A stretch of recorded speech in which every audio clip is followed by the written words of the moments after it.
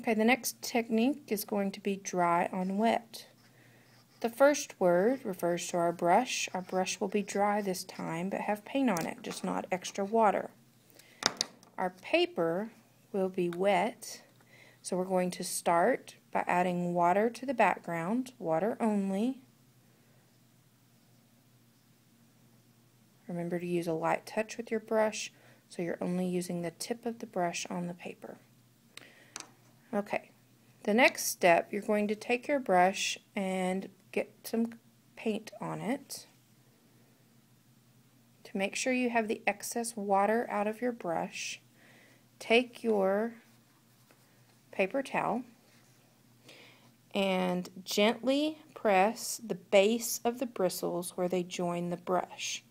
This absorbs the extra water into the paper towel so that there's not too much water in your brush.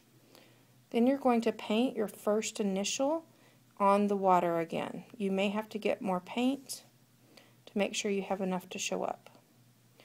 So the first time that we painted our initial, it was on a dry background, and so we received crisp lines on the edges. This time, when you're painting dry on wet, you get the general shape that you were painting, but with diffused edges.